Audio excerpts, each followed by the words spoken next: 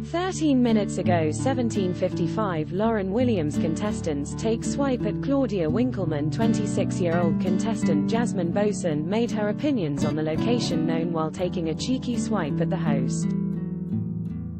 Speaking to the camera in a cutaway, she said, "I think I was more starstruck at the castle than seeing Claudia, to be honest.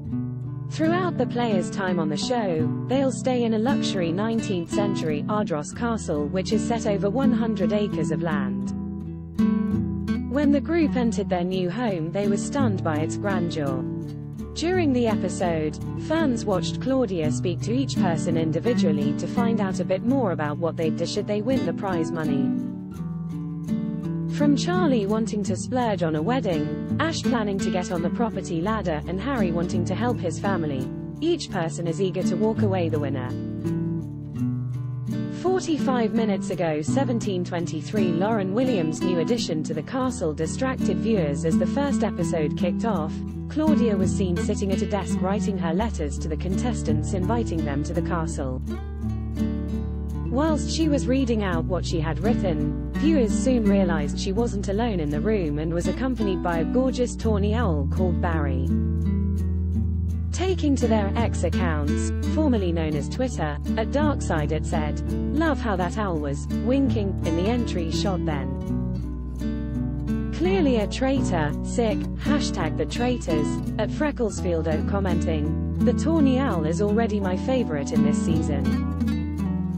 At Breccia tweets said, "Love Claudia's new co-host," at CozyCraftCat tweeted, "I like that there is an ominous owl in this series, really adds to the drama."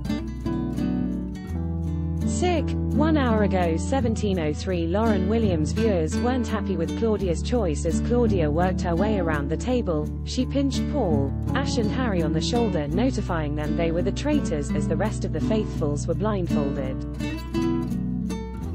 Taking their blindfolds off, Paul couldn't help but give a cheeky smile as he looked around the table, but this seemed to set off a nerve with some of the viewers.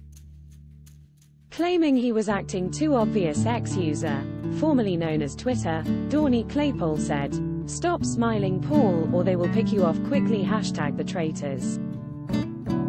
At Cheeky Sausage commented, "Is it because we know who the initial 3 traitors are, or are they just making it quite obvious? With Paul, it's written all over his face. It'd be rubbish at picking him out and clutching at straws #the Traitors." At Kayla_Louise96 added, "Paul was way too obvious at that round table. Literally smirking 100% will be caught out first #the Traitors." At Ash0nab quipped, "Paul is gonna crumble so fast. He is not subtle at all #the Traitors." At Kyle12741246 noted, "It seems so obvious about Paul. #the Traitors." At Josh Dixon tweets penned, "Paul is way too excited about being a traitor. He's definitely going to overshoot his shot #the Traitors."